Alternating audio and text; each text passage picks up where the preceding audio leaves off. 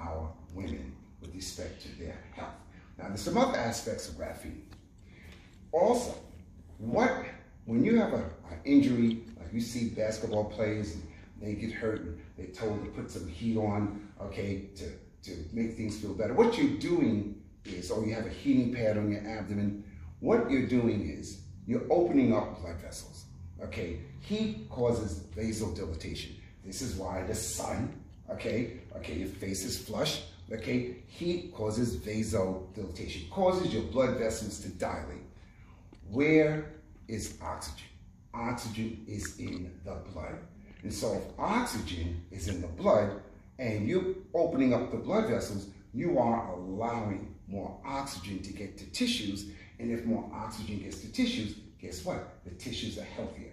This is why you hear about people going into these hyperbaric chambers and sucking up all this oxygen, okay, to make them feel better, okay? Well, the pad is going to allow that heat, okay, from the graphene. Now, we're not talking about heat that is perceptible.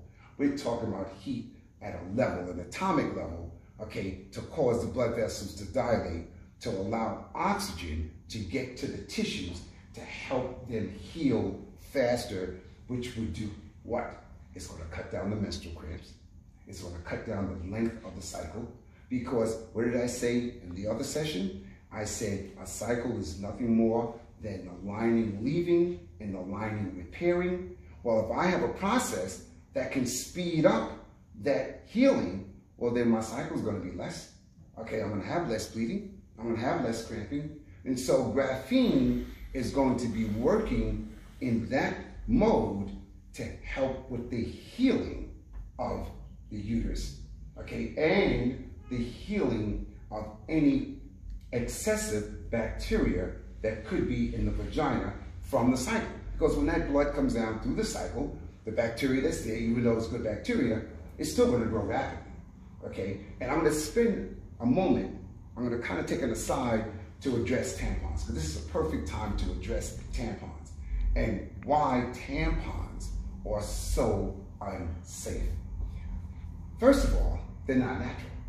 They're not natural.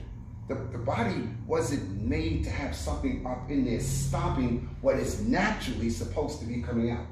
When you think about us as part of the animal kingdom, I know this is going to sound kind of crazy, but no other animal, okay, has anything like that going on with them, okay?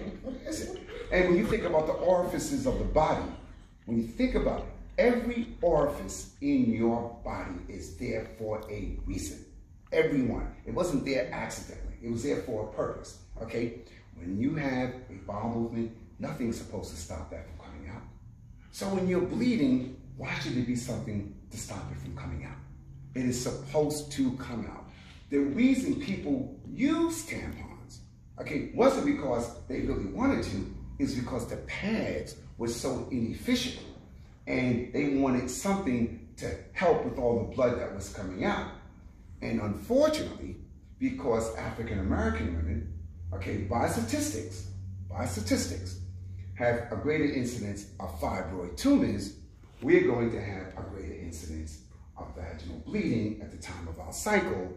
So you can only imagine a woman who's having a lot of bleeding and is not getting a satisfactory result with a pad would feel the necessity, not the desire, but the necessity to put a tampon in the vagina. But we know that that tampon, again, not only the chemicals, the dioxin, well, let's take it even another level. But I was talking about the bacteria. Okay, the bacteria is now sitting on that pad. Okay, it's sitting there. Normally, it would just come on out. But now it's lodged in, that pad is full of blood. It's like a smorgasbord. Okay, it's like Thanksgiving. Okay, that bacteria is growing and growing and growing. And guess what? Where is it going? It has to go somewhere. It has to go somewhere. And so, two places. It can either continue to go into the tampon, or it can go into the vaginal wall, or it can go both. And when it goes into the vaginal wall, it gets into the bloodstream, and now you have a toxic condition again. Remember what I said. Bacteria produce their own toxins. And in those cases where it is excessive, that's when you get toxic shock syndrome, okay? Because the body isn't able to get rid of the toxins from the bacteria that have been produced by the bacteria growing in such rapid numbers while sitting on that tampon. So that is why we will never have tampons, because it would actually go against what we feel we're trying to accomplish in promoting health for women, not bad health, not unsafe health, not destruction. And so a tampon is something that no woman should use. Now, I get questions all the time as a gynecologist from mothers who tell me their daughters dance or their daughter, and I say, and I understand, or they're swimmers, and here's my answer to that. I mean, I have to be practical. If you have to use them, then replace them every time you think about it, okay? Because as that bacteria is pulled out, don't allow that bacteria to grow on them to then go into the vaginal wall. So there are going to be, I mean, not everyone is going to use pads. We know this. People are going to use. So at least from a physician's standpoint, if you have to use them, replace them often. And the reason why that one tampon got the bad name and caused and was the main culprit for toxic shock syndrome is because it was too good. The woman could put that tampon, and that tampon soaked up all her blood for the entire day. Okay, and so for her, it was great, but for the bacteria, it was Christmas. Okay, and then for her health, it was deadly. Okay, so as far as tampons, no, we will never have tampons. But graphene is the future, and graphene is something that is going to really benefit, and we will have the only pads in North America, okay, with that technology. I'm a member of a few organizations associated with graphene. As a matter of fact, one of the people who's written the book, the Graphene Handbook, he's out of Israel, and I've been emailing him. And he, who has written a book, Graphene Handbook, isn't aware of all that technology with the sanitary now. He has heard about it, but I was actually, we were sending emails back and forth. I wanted some info, and he said, I can't tell you anything, okay? And I asked him, was he going to be at the American Summit? And he said he couldn't because he just came from another summit. But we are communicating, okay? Because I want him to know about us. I want everyone to know about us because we care about us. And the more people understand it, okay, what's they say? This form of flattery is imitation. Okay, let me tell you something. About five, 6 months ago, I went into one of the pharmacies and I picked up a pack of sanitary napkins just to see what was on the label.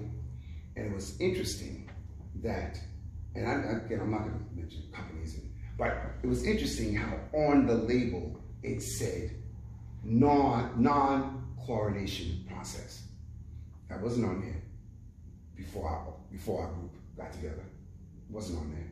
Okay, what I'm saying is we're making people aware. Okay, even if the FDA doesn't want to make people aware, we are making people aware. And these companies know. And these companies have to understand that the women of yesterday are not the women of today, and definitely will not be the women of tomorrow. Okay, and we see it just in the Congress that we now have, the 116th Congress. Okay, the number of women, the diversity of the women. Women are now, not they weren't before, but now they have the support to further their goals and desires, where they've always had the interest, desire, but they had no support. And now that support is there.